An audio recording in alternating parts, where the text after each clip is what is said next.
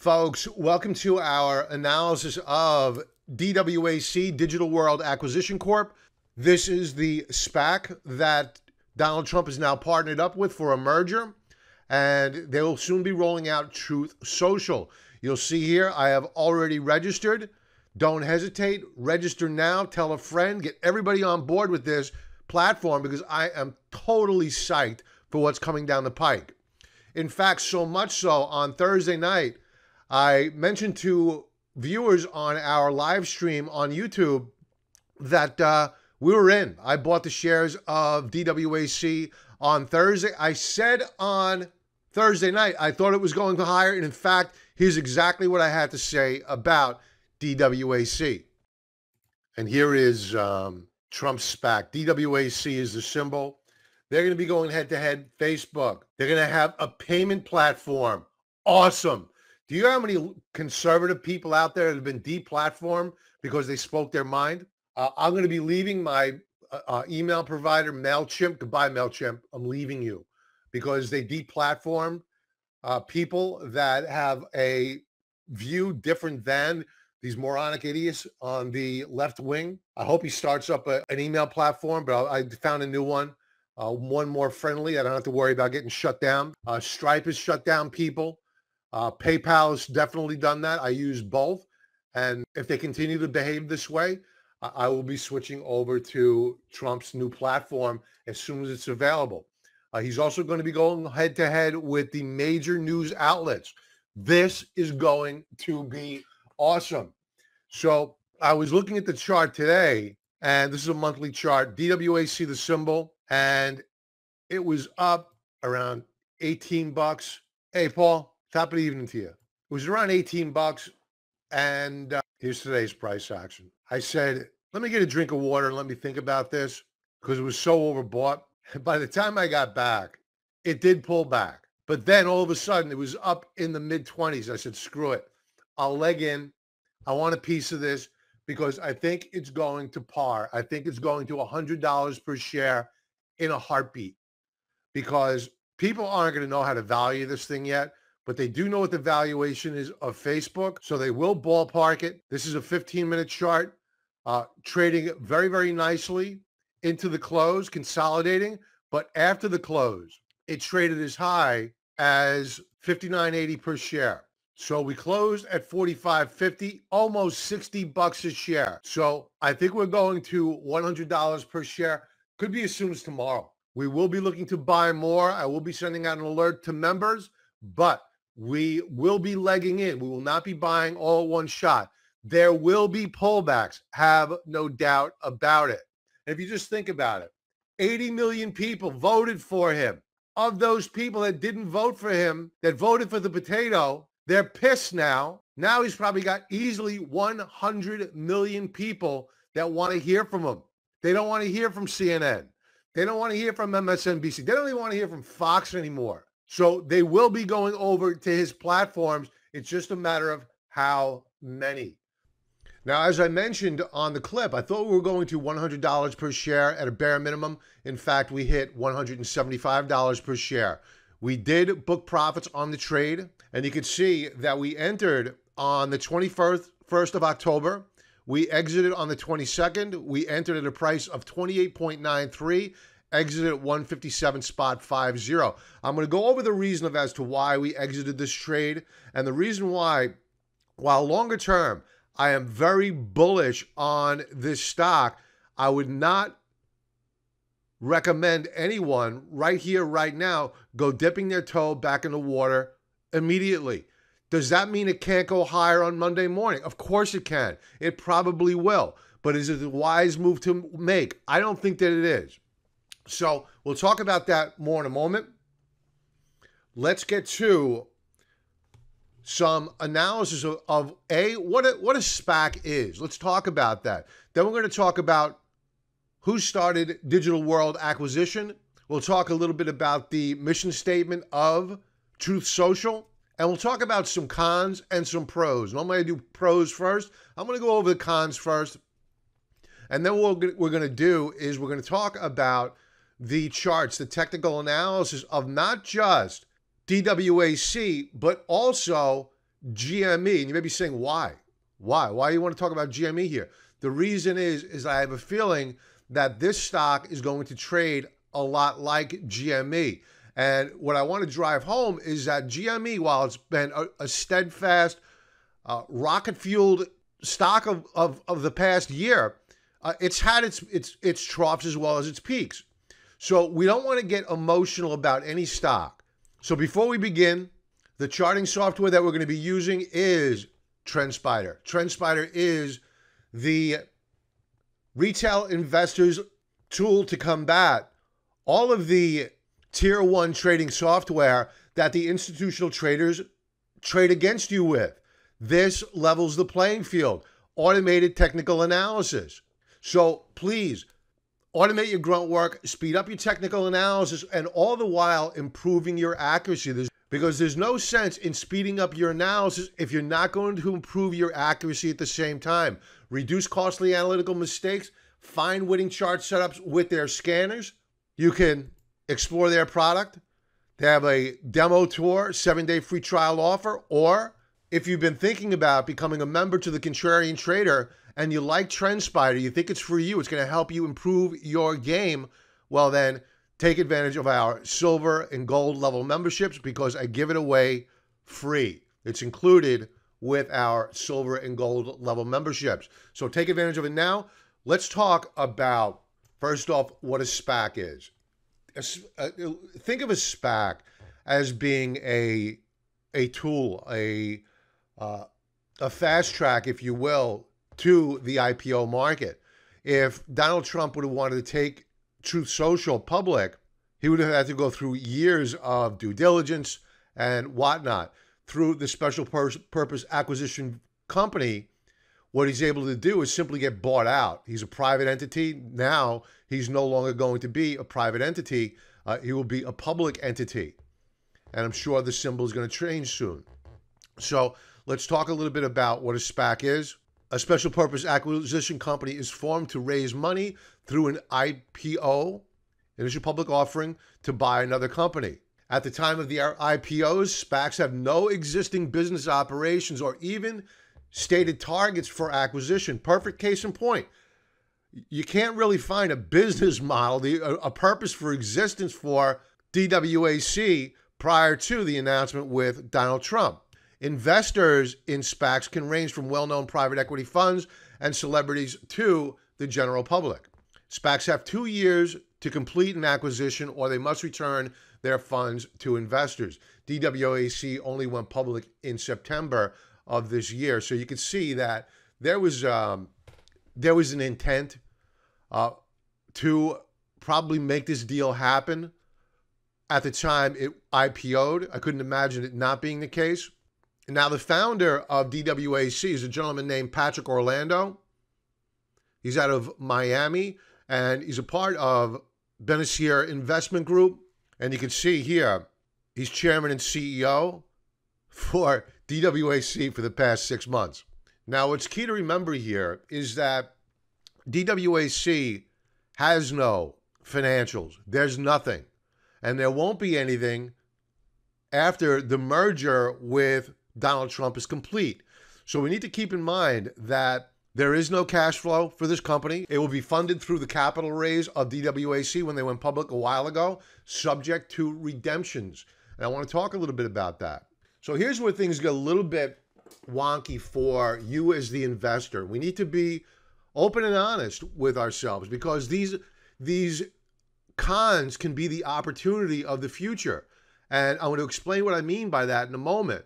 Rather than being the guy that just continually to buy ad nauseum with no reason as to why he's buying and then becoming a victim of the selling that ensues, don't let that be you. Could you imagine being the person that bought at $175 per share? How would you have felt only minutes later? You need to wait for your setup. Your setup is going to come. Now, here are the cons that we're going to be worried about. While it's great to see that they're going to have an enterprise value of $875 million, funded initially by $293 million from Orlando, you got to assume there are no redemptions. So maybe the people that are invested in this SPAC are aware of the fact that they were going to be investing along with President Trump. Those who were not aware of that, they may decide to pull. So just be aware that there may be some redemptions of the shares. Not that it's going to hold back the IPO at all or the business moving forward. I'm sure they're going to get more capital raises in the future, but that becomes the problem because you're going to have the news media and you're going to have the politicians looking to rip the throat out of this deal. If they see one redemption, it's going to be headline news. It's going to be all about how investors are pulling because they hate Donald Trump. That may cause some pressure on the shares. You don't know where this news is going to come from or when. Secondly, it's going to be a foregone conclusion that there will be new shares issued. Generally, when that happens, it's a negative for the stock. My guess is that they're going to take advantage of this initial run-up in the stock to dilute the shares. That's going to cause a pullback. On that pullback, that's an opportunity. So while it's a negative for long-term investors that they're diluting the shares, if you're a trader like I am, I'm viewing that as an opportunity to buy that dip and then watch it rip back up higher. Probably going to be a V-shaped rally back. So just some concerns to be wary of here. You have politicians, whether it be the Republicans or the Democrats, looking to take the legs out from underneath this platform. Guaranteed. The Republicans view him as a threat to their dominance, and the Democrats, they don't want him having a voice. The last thing that they want is Donald Trump having a voice. Now, the problem is for the Republicans and the Democrats is that Donald Trump got 73.6 million votes. It's uncontested. And when you take a look at President Biden's approval ratings, this is as of September the 22nd, his approval ratings are tanking. You have more people that disapprove of the work that he's done. Think about it. It hasn't been a year yet that he's been in office. You have more people that disapprove of the work that he's done. So we know that Donald Trump had 73.6 million geeked up fans willing to come out and vote for him. Think about how many have buyer's remorse that voted for Biden and how much more in terms of eyeballs you're going to get now. Probably upwards of 100 million people looking for a new platform for which to get news because you ain't going to get it from CNN. You're not going to get it from MSNBC. Right here, right now, we are at the second lowest point in history of mistrust of the media. People are begging for, dare I say, the truth. I'm psyched for this, totally psyched for this. So now that we're on more of the cons of what's going to keep the stock moving up higher, and there will be peaks and valleys. It's going to happen. I'm going to show you that with GameStop in a moment. Wall Street bets, folks. I mean, I'm going to refresh this. I mean, DWAC has been on fire with here. One thread, two threads. I mean, they're just all over. Three threads. I mean, I've only been on here for a couple of seconds. The enthusiasm on the part of Wall Street bets is going to be insane. So that's the reason why the last thing I want to do right here, right now is come on and give you my cons and say the stock's going to pull back. I have no clue. Nobody has any clue. But what I want you to keep an eye on is the reason why we got out. And let's talk about that trade for a moment. Now, we got into DWAC on Thursday, the 21st. And what we were looking at, this is a 15-minute chart. What we were looking at was a halting of the shares throughout the day on Thursday. And then, as I took a glimpse at the 15-minute chart, we began to see a breakout above resistance. They had resumed trading. I said, you know what? This thing went from the mid-teens to the mid-20s in a heartbeat. So rather than buying a big position, I said, you know what? Let's leg in here. We'll put on a third of our intended position and we'll go from there. Sure enough, in a heartbeat. We got executed on our order at, what was it, $28.93 per share. We began to break out. Before I knew it, we were in the 40s. And I mentioned on Thursday night Stock Charts Live on YouTube and Twitter that we were seeing a nice consolidation in the mid 40s. And I figured easily we were going to go to $100 per share, quite possibly on Friday, as I mentioned earlier in that clip. Sure enough, we opened up on Friday at 118.80, and they halted the shares yet again. And I said, you know what? I'm going to put an advanced order out on the shares, and we got taken out of the position at $157.50. That was a 444% gain within 24 hours. Now, I toyed with entering or re-entering the trade on Friday afternoon, but I decided no. And here's why. It's for the same exact reason as to why I got out, because not much had changed. Now we're going to go to a 4-hour chart, and I'm going to bring up the RSI, which is the relative strength indicator. Now, when you take a look at the RSI on DWAC, you can see that when we exited the trade, RSI had flatlined. It literally couldn't go any higher. It had just stopped. Therefore, we needed to exit the trade. You need to make your profits real. We hit a high of like 99.88. You can see that some of the froth on RSI has come off, but we're still at a very elevated level at 86 on RSI on a 4-hour time frame. It's not insignificant. Now, does that mean we can't pop up higher? I think we can pop up higher, and we probably will.